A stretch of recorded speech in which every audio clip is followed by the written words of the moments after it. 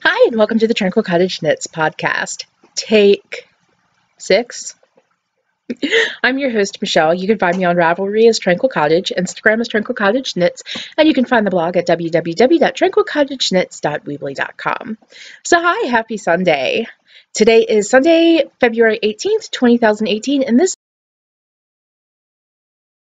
is episode, I think, 27, maybe 28. We'll have to check. So I hope everybody has been doing well. It has actually been a couple of weeks since I podcasted. I'm off my schedule. So there's been some goings on here. I have been working on some house projects over the weekends. I painted our front door and revamped the foyer a bit, and just been working on some other projects around the house that we really needed to get done. When we initially purchased our house, as you can maybe guess by the horribly dingy and unattractive baby blue walls behind me, our house was a foreclosure, and when we initially moved in, literally, we got the house, and the day we moved in, or my husband moved us in, I was actually having major surgery. And after that point, I was down for, I had 4 months before I was allowed to lift more than 5 pounds. And then by that time, I was back to work full time, and I had a 5-hour commute. So once you've moved into a house, it gets really, really hard to do things like paint the walls because all the furniture and everything's already there.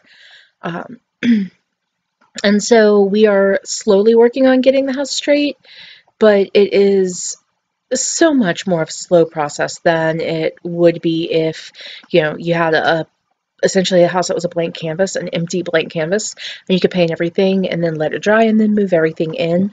It would be so much easier. So we're kind of doing it backwards, but that's us. I am hanging out here in the Tranquil Cottage with Callie and Tucker. Callie thankfully now has a bone. You may hear her crunching in the background, but she's the reason this is like take 5 or 6.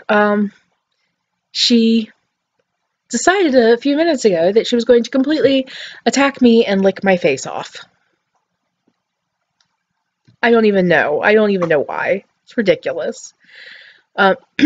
We've also had some snow here, which is really cool because Callie loves to chase snowballs and catch snowballs. So you ball up some for her and then you throw it, and she just thinks that's like the coolest thing. It's like ice cubes that you can play ball with. It's like her favorite thing ever. And other than that, everybody is doing well. I have not been spinning lately. I have my spinning wheel down in the basement. With us trying to do things in the house and move furniture and stuff, I wanted to keep her safe, so she is down in the basement, and that's where she's going to remain until I have the living room situated to the way I want it. So there will not be any spinning in the foreseeable future, probably. Unless I get my drop spindle out. That's a possibility. Anyway, so finished object. This is the vine leaf cowl. It is a craftsy class, and the yarn is my hand dyed in, I don't remember the colorways, I named them, but it's a merino cashmere nylon blend. And this is worsted weight. I believe the pattern was done in DK, but I just did it in worsted. I was okay with the cowl being a bit chunkier. And the pattern actually has you do a band of garter stitch at the edge. I didn't like the look of it. I don't know. I just liked the idea of ribbing going into the brioche and being carried all the way to the end. To me, it's cleaner. I don't know. Visually, I just liked it more. But oh my goodness, brioche is so squishy. I've heard people say it's squishy, but it's kind of the way they say like the LuLaRoe leggings are buttery soft.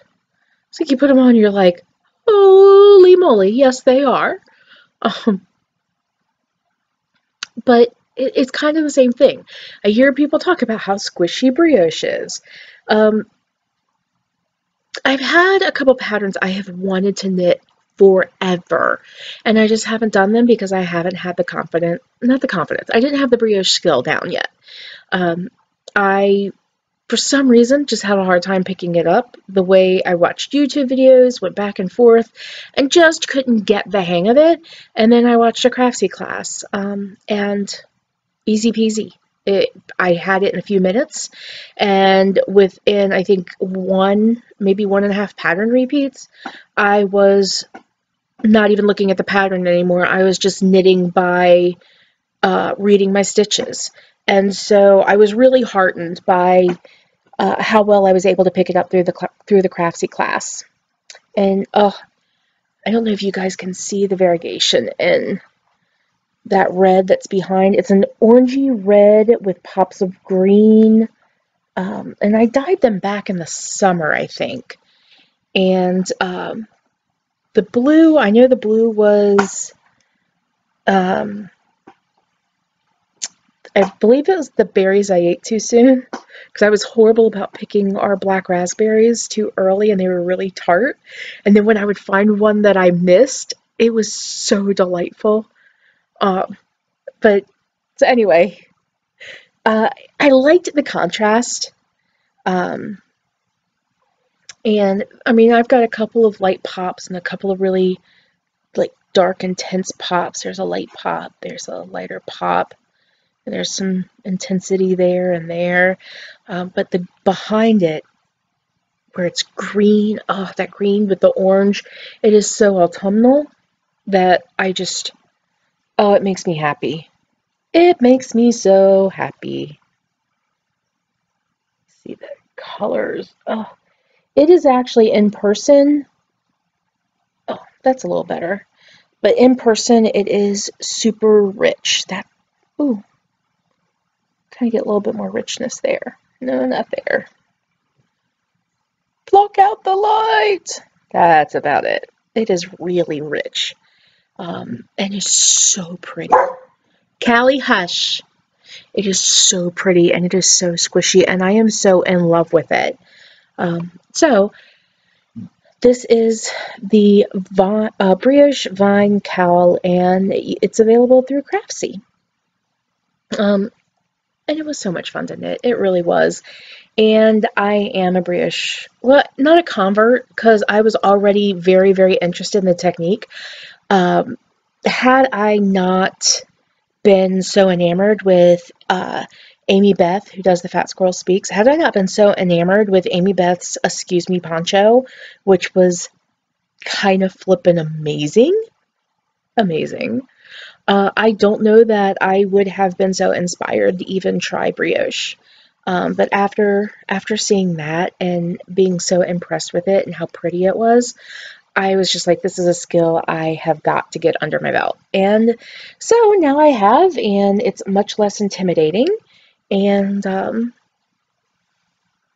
just love this thing. It's so squishy and warm and just, oh, it's happiness on my neck. So the next thing, sorry about the crinkling. The next thing that will be coming around, I would like to try some brioche and yarn that is much lighter weight, because I would like my finished object to be kind of not necessarily light and airy, but brioche does eat up a lot of yarn, and this is pretty dense. I mean, this is heavy, and the knitting is pretty dense, and it's very thick, and I want to see what it's going to be like, what brioche is going to be like in fingering. So, how pretty are these? These are Wonderland yarns. Sorry, I keep knocking the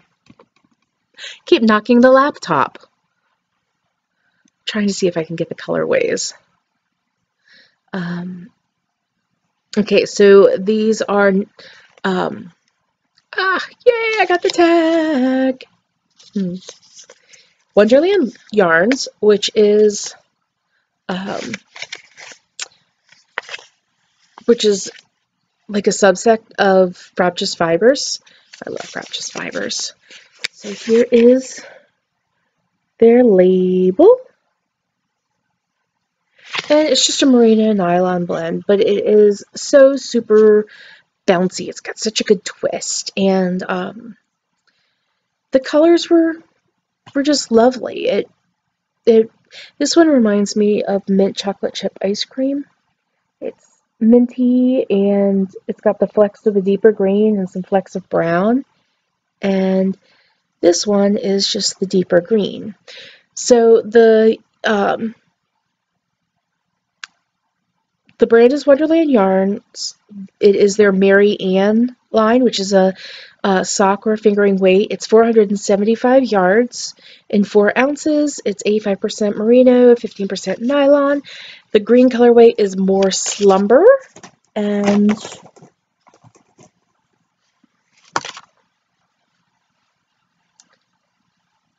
I don't know what the other one is because I pulled the tag out to read it and didn't put it back. But these are going to be my next project for Brioche. I can't wait. I'm so excited. I'm so excited to knit this. Do you get excited about yarn like this? It's a little ridiculous, right?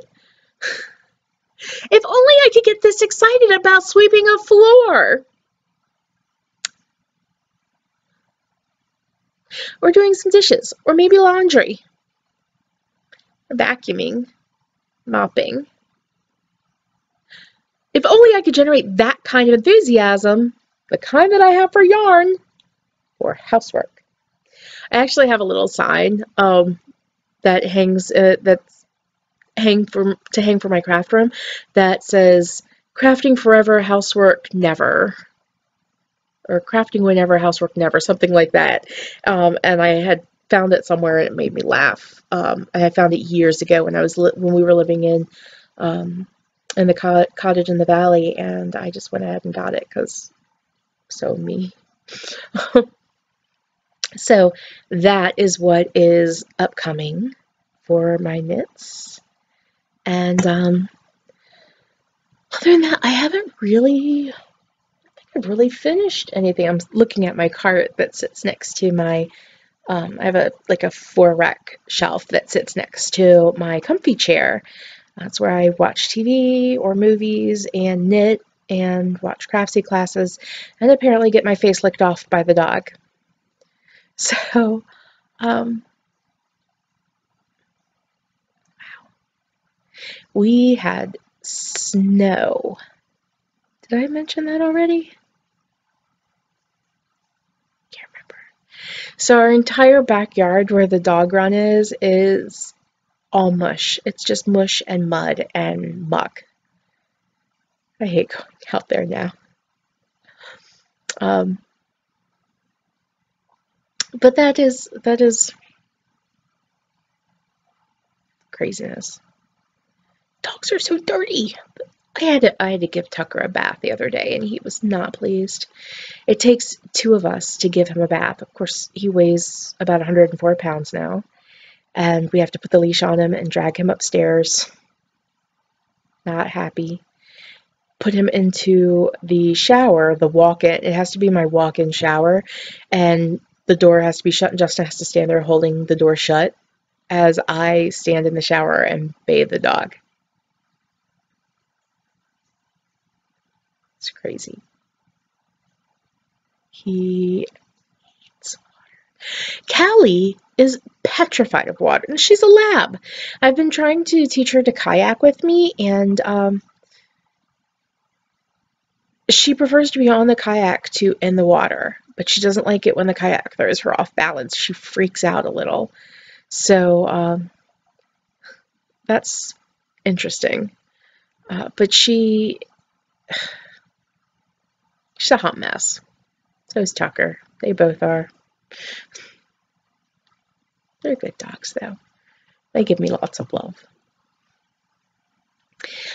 So my bestie Becky is in Australia right now.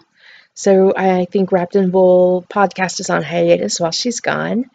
And she sent me some pictures of a dyer that is local down there in Australia where she is. I think she said it was local to her in Perth. Um, and it is Fisherman's Rib on Etsy. And some of her stuff is beautiful. I fell in love with her, I think it's called Naturally colorway. And shock and surprise, it is like a tealy blue and brownish beige.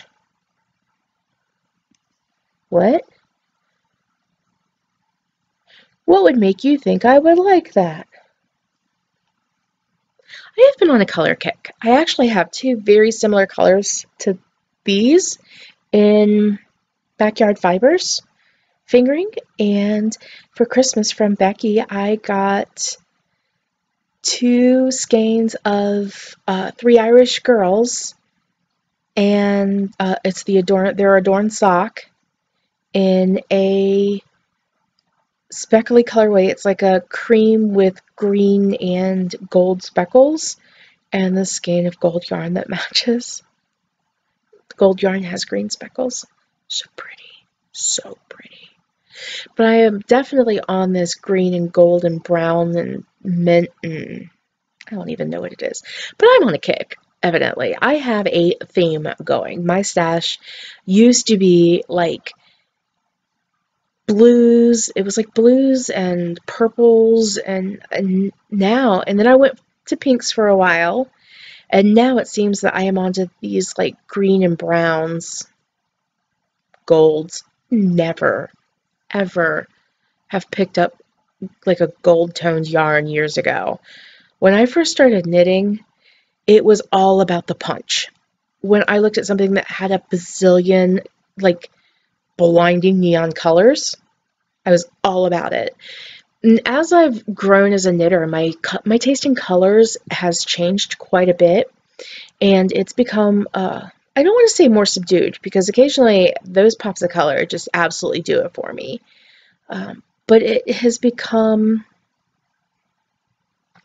rather than brights, I lean towards more rich colors, colors with a deeper value. There was a point when I couldn't properly appreciate a variegated yarn. It had to be something I couldn't appreciate a tonal. It had to be something wildly variegated. And now I love stripes and I love speckles, like soft speckles. My tastes, it could just be that I have some of that zany stuff still in my stash. And that maybe I'm just rounding out my stash. But do you guys do that? Do you change colors and change what you like what attracts your eye? Has that evolved from the time that you started knitting to where you are as a knitter now, or a crafter, spinner, weaver, whatever? Has that evolved for you? I mean, I feel like most of the time when I talk to people who are knitters, they have like a set color palette that is just them. But I also remember back when Becky and I first met, she was like turquoise.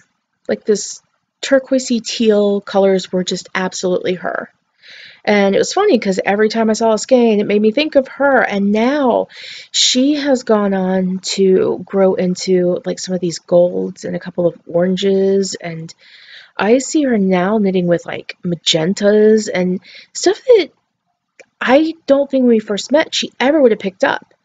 And it just really kind of makes me think about how, as we grow and change and our tastes evolve, and as we gain new skills, because I know now, like being able to knit brioche, there's certain things I would be looking for in yarns to knit brioche. I'm going to be looking for things that have higher contrast. I'm going to be looking for things that are opposite each other on the color wheel, or potentially, like complementary. But I'm not going to pick up anything that has too much of the same color in it. I was really I was really looking at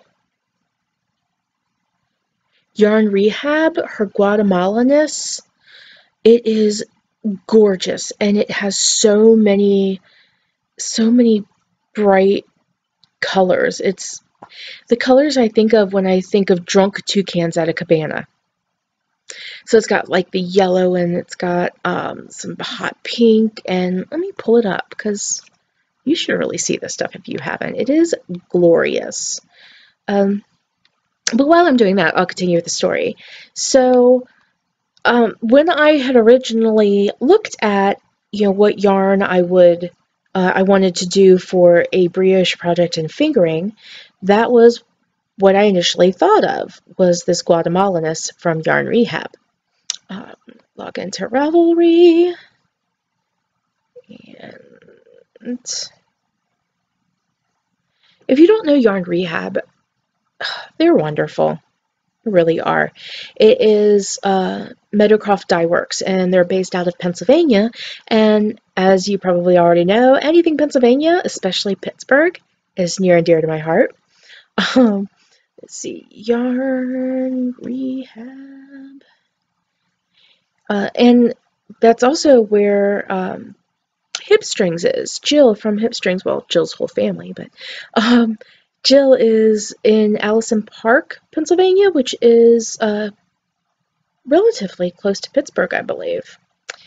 I want to go back up there and visit my family. My family is just south of Pittsburgh, and I would be so excited to go see them. So what I was looking at was the Rock Shelter Sock, which is a Yarn Rehab yarn from Meadowcroft Dye Works. And let's get the colorways page. Don't you love it? Like, you're just sitting here watching me surf Ravelry. I was going to say captive audience, but the reality is you can hit stop at any time. Please don't. You don't have to. I found it. So this is the Guatemalaness colorway. And I'm going to give, let's see, here you go. See how beautiful that is? The greens are rich and the blue is intense, and kind of what made me fall for it was this orange right up here. It is glorious and intense, and it was, quite frankly, what was making me happy. But I wanted to pair it with, in looking to do the brioche, I wanted to have that bright, crazy colorfulness tempered by a semi-solid. And so the semi-solid that I was looking at that they had in their in that zone, I believe, was this, which is their paella. Please load. And you can see that here. But where I got really nervous about it was if you put them side by side, you see this from the Guatemalaness. See, if you look at that, you can see the yellowy orange tones there. And then if we go back to the Guatemalaness,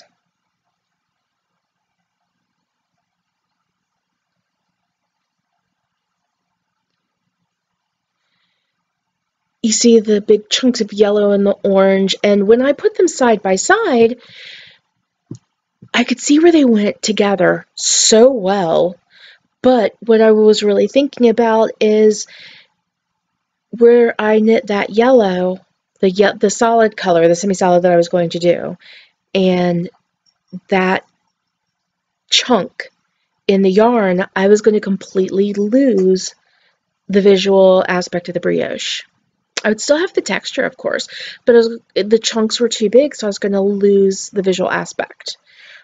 So now, whereas that Guatemalaness is glorious, and I would be happy to have it and to knit it, I do have a skein of 420 in my stash, which is equally amazing. load.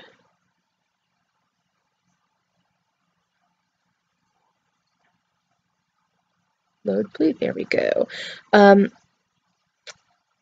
Yeah, you can see the blues and the coppers that I'm drawn to right now. Blues and coppers and browns and yellow. And that's got some green and some turquoise down towards the bottom. Oh, so beautiful.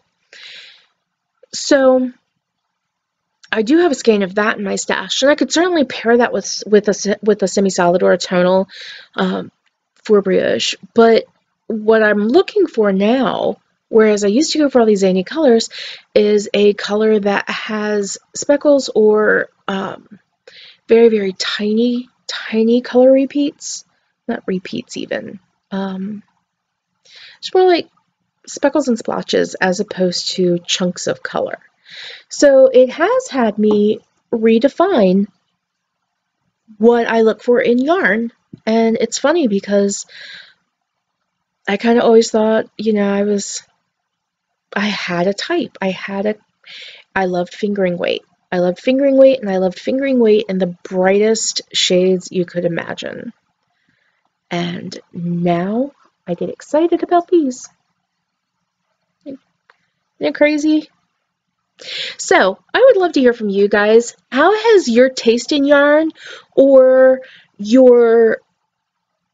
the yarn you seek, how has that changed or evolved since you started knitting, since you've gone through gaining new skills and things? Because I would love to hear from you guys if you have the same thing that I do, if you experience the same thing. Can't wait. Worldwide Knit in Public Day. That is going to be coming up in June. I want to say June 12th this year. I'll have to look it up again.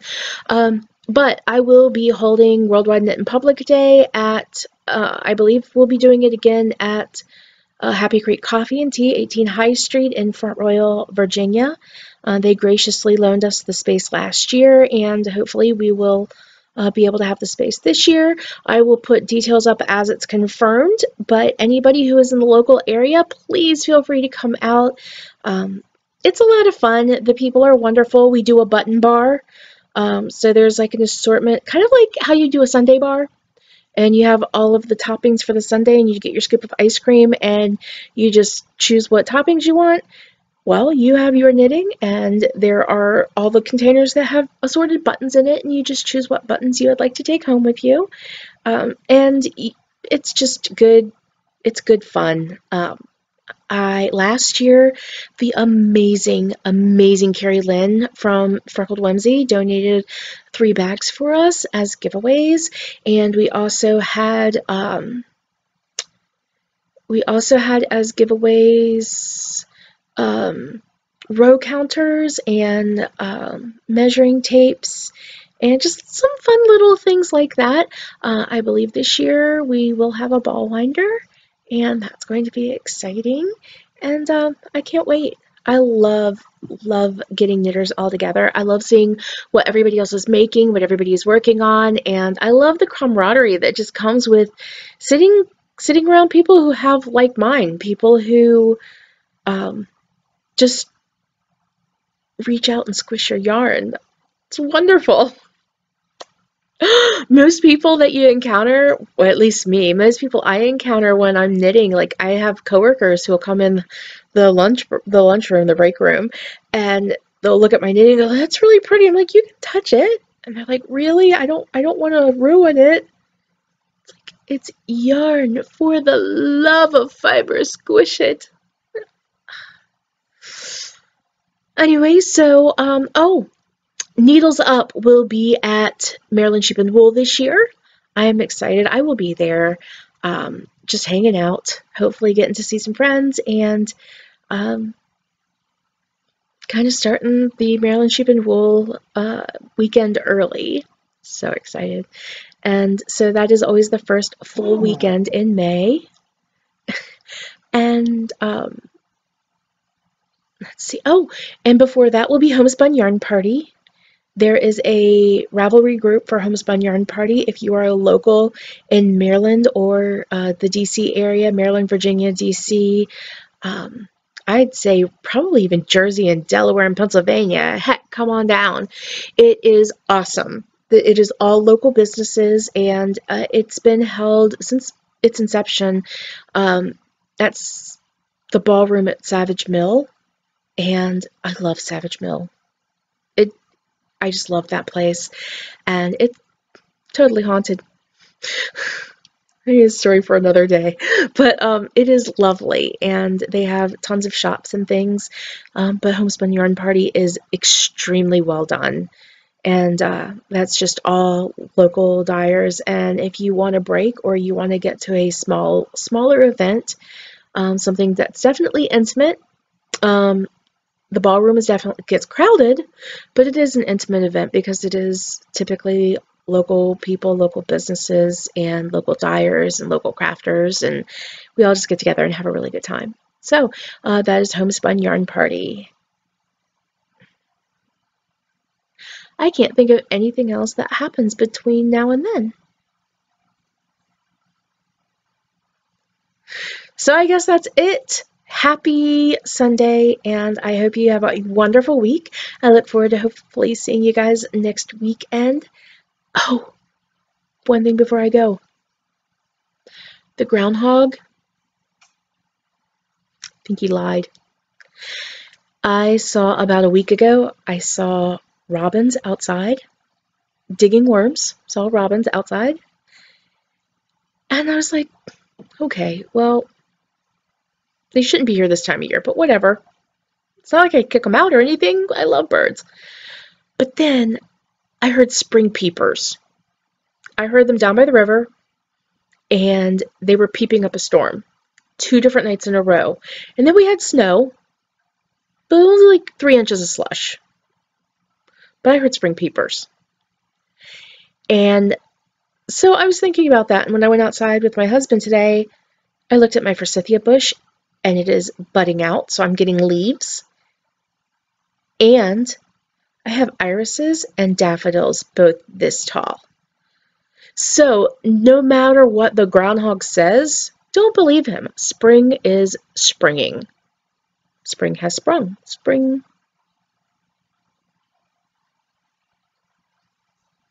is here. It snowed 3 inches, but spring is here. Don't believe the groundhog. Just saying. We'll just have a blizzard next month. I'll totally have to eat my words.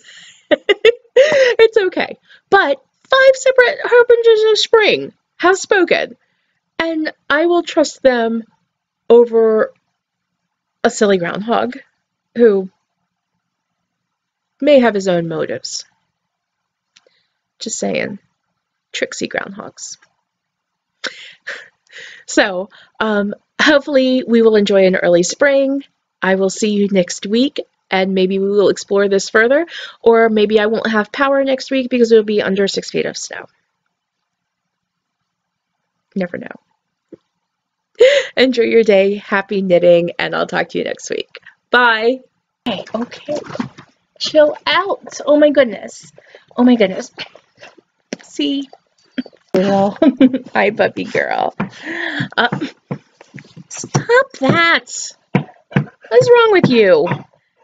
Okay, chill out. Chill out. Oh my gosh. So, I'm gonna have to pause. I'm gonna have to pause this. What's wrong with you? Oh my god. What the heck, Callie? Stop. Stop. You do not need to lick my face. Stop. Oh my god. Oh my god. Stop it. If I wasn't laughing so hard, I could properly punish her for this.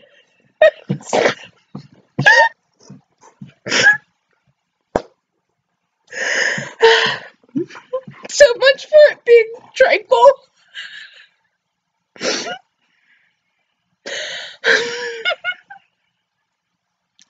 It's ridiculous, okay?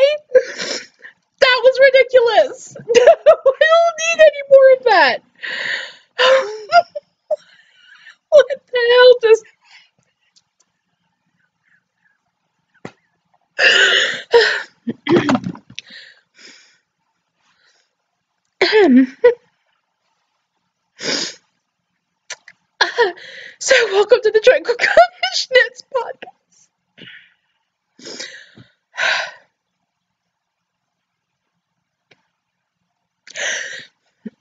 let's let's dial this one back a bit.